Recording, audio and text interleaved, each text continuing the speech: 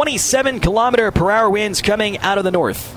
Final time this year that Winnipeg and Lincoln will play here in the regular season.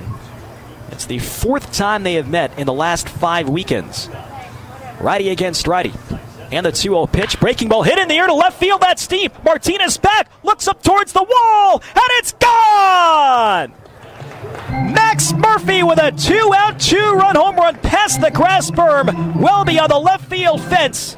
He homers for a 4th time in the last 5 games. It's his 12th of the season. And after there were 2 outs and nobody on here in the opening inning, the Goldeyes have taken a 2-0 lead.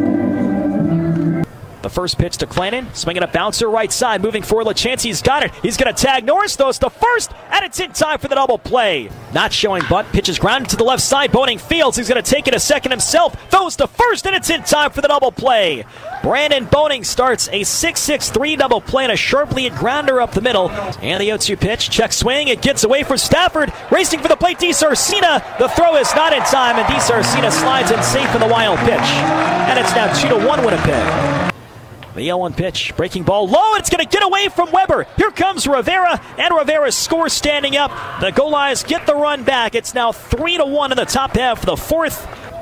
Keenan's first pitch. Line drive the other way. That's a base hit through to left field. Into score Stafford. Here comes Navarro. Throw to the plate by Martinez. Way up the line. Navarro scores standing up.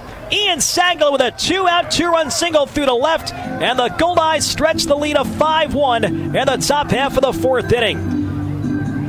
So with Keenan to the bases loaded jam, Sagel jumps at a first pitch and pounds it through the hole on the left side.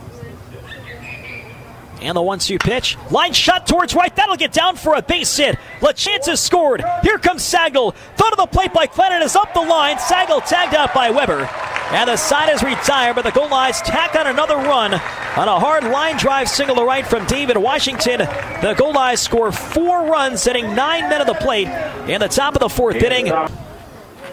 And the payoff pitch. Hit hard, caught by Barassa, and it'll be a double play. He flips to Washington, and the inning is over.